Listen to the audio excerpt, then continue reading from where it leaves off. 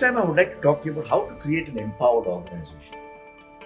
Everybody talks about an empowered organization, but there are 4 principles involved in setting up an empowered organization. You don't just empower an organization by the CEO giving speeches to people. The first principle that has to be followed is there must be a minimum talent density. And what I mean by talent density is a critical mass of people who are very talented in whatever field it may be. That's why people go to recruit in very good places and get exceptionally good people.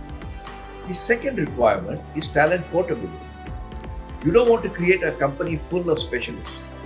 So you have talent portability, people who can move around. The third is a very clear demarcation of authorities. What can you do, what you cannot do. And the fourth and the last is hold people accountable in a very strict way, rigorous way. So there are 4 principles: talent density, talent portability, demarcation of authority, and holding people accountable. Those are the secrets of an empowered organization. Good luck.